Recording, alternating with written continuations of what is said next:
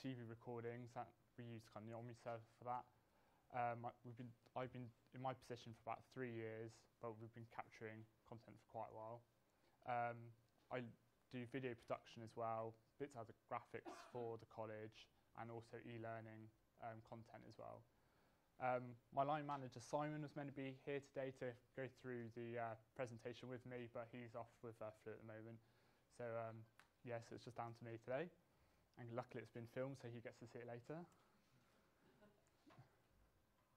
Right, so a bit of background about us. Exeter, we've got 4,500 full-time students, 8,000 part-time. 14 to 16. And in March 2012, we had an unannounced Ofsted inspection, and we got outstanding.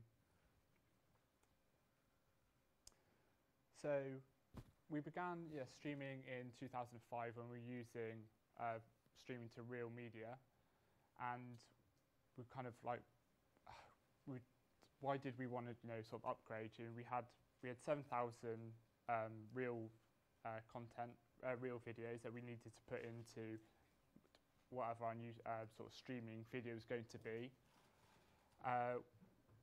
The main sort of downside for us was we had the way it was displayed was kind of a major factor.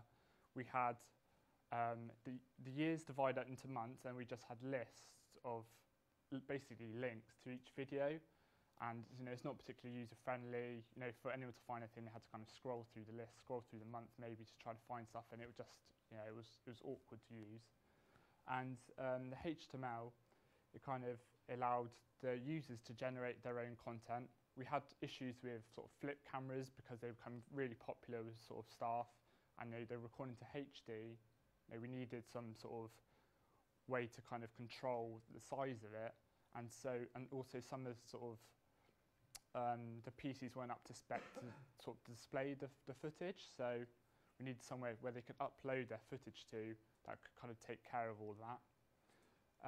We wanted, like I said, greater functionality. We wanted to be able to sort of create chapters, because when you've got a VHS tape for 3 hours, you don't have to scroll through all of it to try and find the bit you want. We need some sort of chapter sort of thing. Again, wanted to be able to use on mobile devices.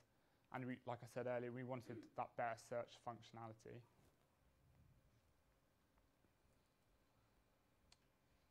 Right, so as we said, we branded our HTML replay. We started using it in September in 2011. At the moment we've got 35 categories, and that's TV and radio, user uploaded content, and a restricted category as well. Our user access is through an ISA box that pops up, which is the same if they want to log onto our portal, and that gives them access to that as well.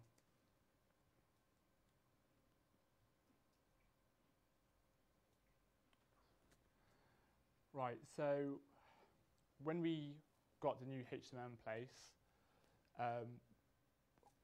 we had 7,000 of our own real media videos that we had to kind of transfer to our new system. And as I know someone was saying, you've got 3,000 to sort of upload into the new system.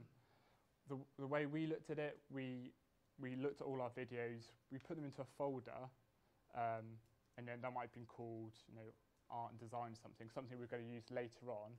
I put all the videos, art and design, into that one folder, and then we generated the XML and used the XML to pull the name of the file, the name of the folder into each of the XML, so that gave us a category.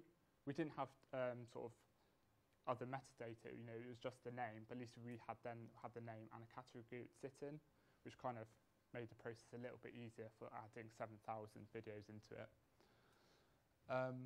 So up to today, we've got over 3,000 videos in our HTML. That sets us over 10,000. I think we've got 10,100-ish videos, audio clips in our videos library. On average, we do sort of 5 videos a day. The real clips that got 620 views, that's our most viewed clip. This little figure here, the 1,211, some IT students in fact realised that if you clicked refresh on the video, it generates a user sort of hit rate, so they love to see their video on the top, most played, so so we had to kind of resolve that at a later point. We also did, when we uploaded like an audio CD, there might be sort of 30 tracks, and we kind of, it could be a little bit awkward sometimes searching through the old method and sort of the older version of HTML. So we kind of gave it this sort of almost like a unique sort of data or a tag. So when you search, say, something like this, it'd bring up the whole CD in one sort of block, because it made it sort of easy for staff to kind of get their head round, and then they could just search for one thing and bring up the whole CD. And then, yeah, in September 2012, we got the Omni server added, which was, it's made my life a lot easier, because before I'd been doing this manually. I'd record TV programs with our Freeview box, and then when I first started, we were putting onto DVD and then running through an encoder and stuff like that. Well, this just is incredibly fast, and it adds all that description and metadata. It's really good. We had a few issues with our Omni server box to start off with, but now it's all been resolved and it works really well, and we're going to get sort of the learning assistants to kind of help us with that and set the recordings as well. So we've customised quite a few things in Replay, just to kind of make it specific to our users and kind of make it the way the look and feel how we'd want it to feel. So one of the main things for coverage for the ERA, we added an ERA license, so up there. So we didn't really want the embed code at the time, because it wasn't generating stats for us. So we actually removed it totally. Kind of went behind the scenes and edited the CSS file, and we wanted the ERA sort of constantly there, and we didn't want to. It's really nice having those thumbnails, automatically generated, and kind of why would we want to hide them for everyone? Because I can understand, you've got to have the ERA license there somewhere, but the kind of thumbnail generation kind of makes it feel more personable and actually, for users a bit more friendly. So we also added sort of category headings. So, you've got, depends on how often you've used it, we've got these 35 categories. We've got, say, 10 or so which are TV recordings, and then the bottom 25 are staff sort of generated ones, and it wasn't particularly clear, because it's just sort of the grey sort of categories on the left, what's been generated by me, or the sort of TV off-air recordings, and what's been generated by staff. So we've actually come sort of with a solution where we've added these sort of like really clear blue box, following the rest of the feel of Replay, that makes it so TV radio, and then we've got this other one which is the uploaded media, which just really makes it a lot clearer for staff to find, if it's something they've done, or if it's something that's been on TV recently. As with this one, the most played clip, like I said, with the students, theirs was their top video, or anything they liked, having the top sort of top videos there. That wasn't going to be useful for us, so rather than having it there and showing their video all the time, we decided to remove it completely, and which removes a little bit of the functionality from that home page, but actually it gives us a little bit of space to kind of, almost like sort of internal advertising. We can kind of say, if you didn't know you could actually view it, on your iPad, you can do that. So we can kind of put messages in, or say, there's these programs, try clicking here, just to kind of give a bit more sort of user, kind of a bit of like a user guide almost for certain things. And then obviously with the update, we've got sort of links as well. We've kind of added again the sort of a category heading, so it's nice and clear and big. It's something different. And also we've added sort of, just to kind of make it a little bit shinier, I suppose, add these, I think they're called favicons. I don't know if that's the way to pronounce them, but something like that. that just kind of makes it a little bit more colourful, and for our students to use, it kind of makes it a bit clearer.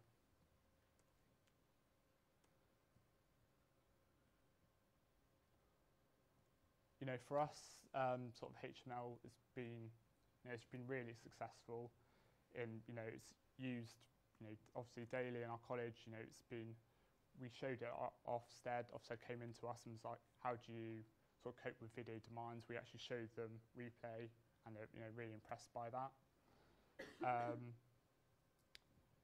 When we had sort of the old Real Player installed on all our machines, we'd occasionally have errors and stuff, whereas the HTML replay, because it's all web-based, we don't have those errors, or very rarely have any errors that come up now, so it's a lot clearer. You don't have to install any bits of software, which was kind of a bit of a negative from the old server. And our developments, we have slight maybe issues with the way replay searches. So we're looking at integrating it with our own sort of heritage system, sort of exporting the data into that as well, so we can have all the books, all the stream media, all in the same place, so the students don't have to look kind of everywhere to find that information. We've obviously got the Omni server, so we're getting that improved information for our ERA. But the one thing I've noticed that the Omni server box doesn't do, when it generates the metadata, it doesn't generate the channel that the program's been was shown on, which I think you've got to actually have as part of the ERA. And also it doesn't give you the date.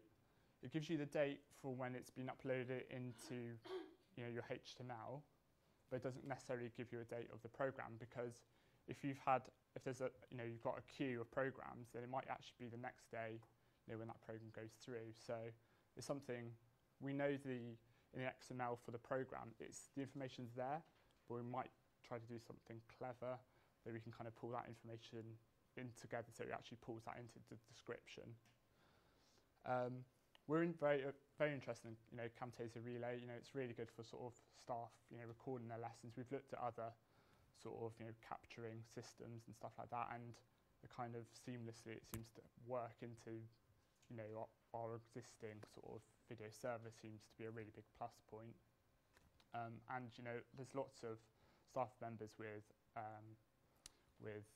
iPads and iPhones, and just having big button that they can click, there's not too far they can go wrong with that.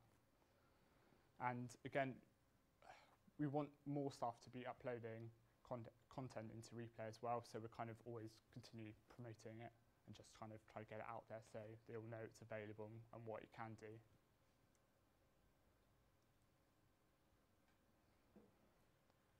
As I was saying a little bit earlier, like the search for us is it's a very important thing, because when you've got 10,000 videos, you can't say, if you click in a TV recording that's arts and media, you've got 600 videos, you can't have people sort of scrolling through them just to find the program. And the search has become better, definitely with the update. It's definitely become better, but I don't know if any of you use Trilt. It's they kind of catalogue TV programs, give really good descriptions and metadata and stuff like that.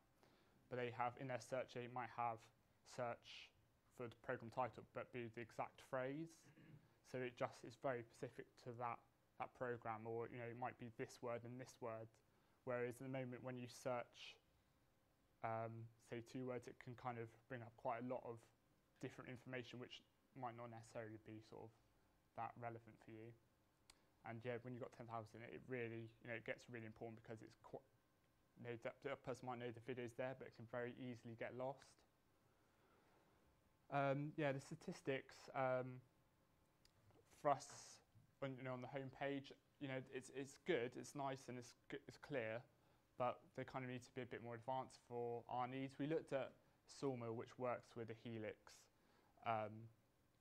server, but that's it wasn't generating the stats necessarily that we wanted to.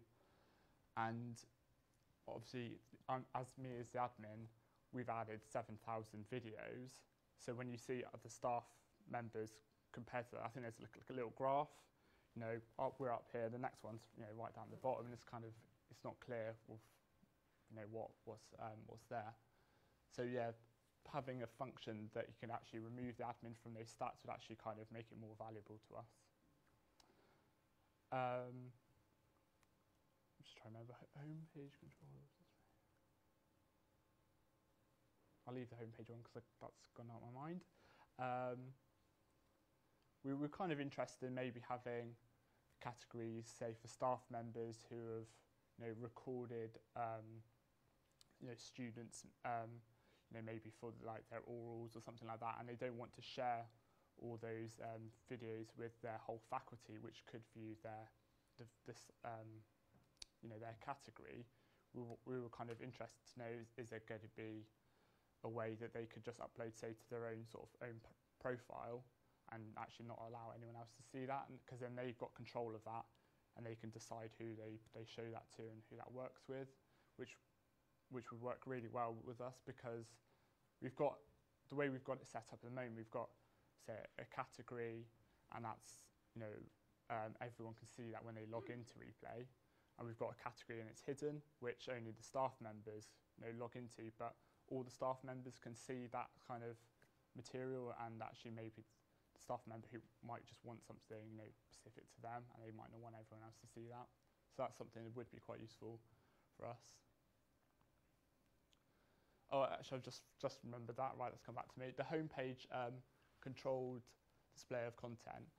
As I say, with the sort of most viewed thing, it'd be quite nice to be able to have, maybe you could turn off the most viewed video, like that section, that bar at the top. So, or then maybe, if there was, some sort of like an interesting series, or if it was, say, The Apprentice, could you have a category where you could choose which videos you uploaded to, so you'd have just 4 that, actually these are really worth watching, Playlist. Yeah, this is one that, it's available in YouTube. I know they've got endless amounts of money for developing, but the playlist, being able to sort of share playlists, you can create your own playlist in Replay, which is really, it's really nice, but your playlist might be relevant to someone else, but you can't share that with them. I think I'm right saying, aren't I?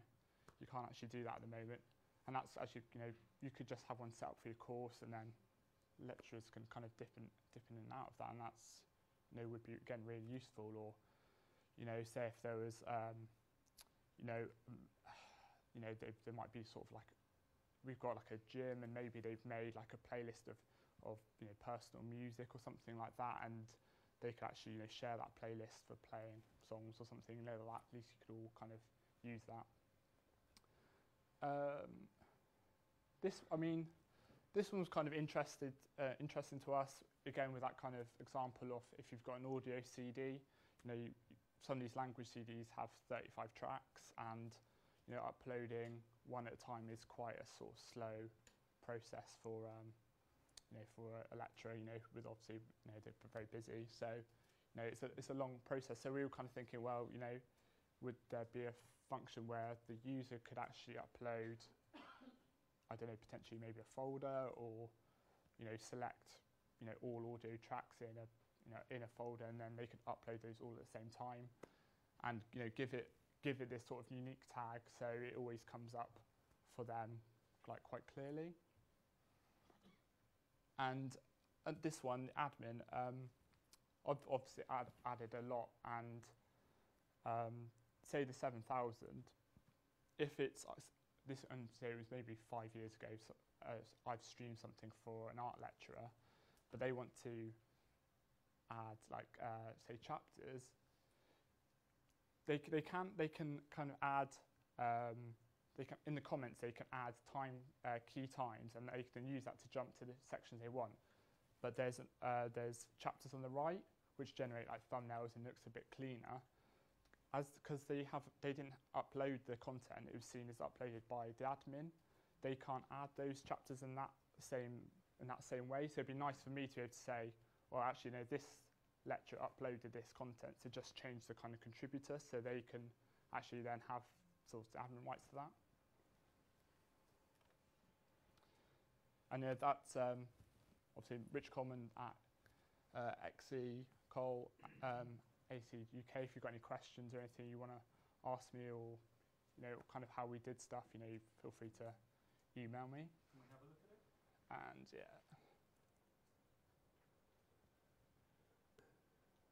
I've got a ton of questions. I'll leave that. Does anyone else got any other questions? I've just actually noticed when as that's been displayed, the one thing we were saying earlier that we did was the background image, which is this kind of the sort of swish, and that actually extends. If the page is bigger, that actually goes off the page, so it just kind of gives it a more, rather than being boxed in, it kind of created a bit more of an open feel to it. Okay, I think the microphones needs to get passed around it. Yeah, I think that's just because the screen resolution I've had to do in a certain way for this. Oh yeah. I think that's that's fine. But it's giving you that option. If it is a smaller screen, that's fine as well. Yeah, it looks great. Looks really good. Hi Richard, Sue Bird from Henley College, Coventry. I'm just interested in asking how far you've got with the integration with Heritage. The taking the catalogue record across. Yeah, we haven't started doing that yet, but we've been very aware that it's something we needed to do, and yeah, we haven't actually started the process. I mean, I think it's a case of just exporting the information from the back end of HTML, but it's not something we've actually fully looked into the way we're going to run it yet. We've actually got, there was 5,000, well maybe 3,000 sort of videos uploaded from 2005 that didn't have metadata, or there was metadata and it was in Heritage, and they weren't combined at the time.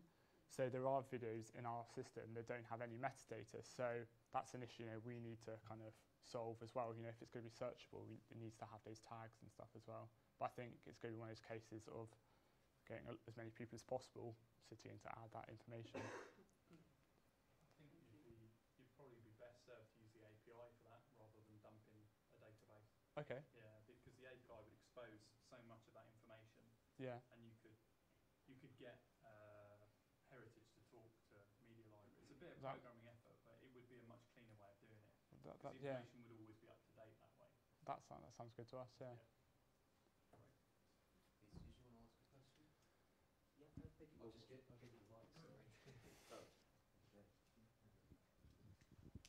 Cheers. Peter Gordon, Walsall Library. Yeah. Walsall College, sorry. Have you managed to get the Omni server to record radio programs? Yeah, we have. Yeah. Okay, right. And it was a fairly. I think we just had to, because it wasn't set up to enable some of the radio programs, but we just managed to. I think in the box you've got the channels. You can just click onto the radio programs, radio channels to bring them up, and then they seem to record. Okay. When we got it, it seemed to be absolutely fine. Yeah. Okay, because we've tried it, and it doesn't record the radio programs in a format that the Helix will recognise. I thought we'd got it recorded to but maybe we haven't.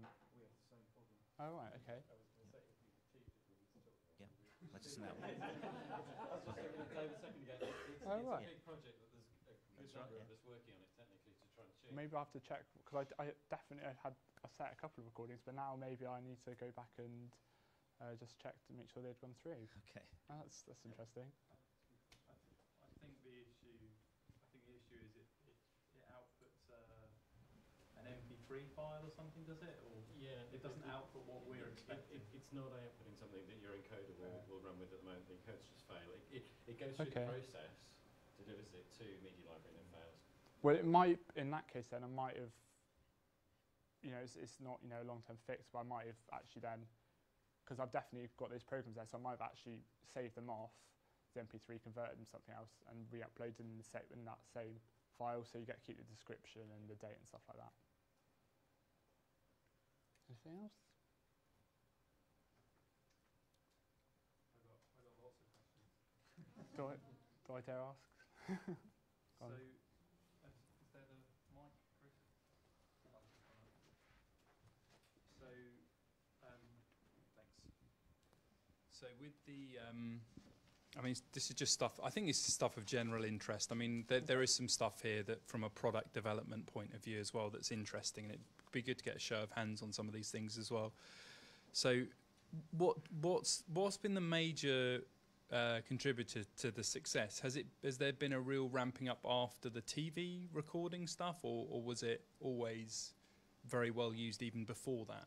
I mean, I think for certain groups, I think for definitely the sports sort of faculty, actually the ability to upload their own content is being like, you know, a really sort of big major sort of player for them. Yeah. And kind of, you know, when they start using it more, that kind of, you know, the word spreads. Mm-hmm. I think definitely the kind of the feel of it, you know, it's a lot more user friendly than having the old list that we used to have, and it kind of allowed the user to see all the content we did have, and I don't think they were aware of that before. Right. Okay. So I think that made a huge difference, you know, because we do get people going, just clicking on the category, say they've got, you know, aren't media 974. You know, we do get people click on that and actually going through them, just picking bits out, just because they didn't know we had that.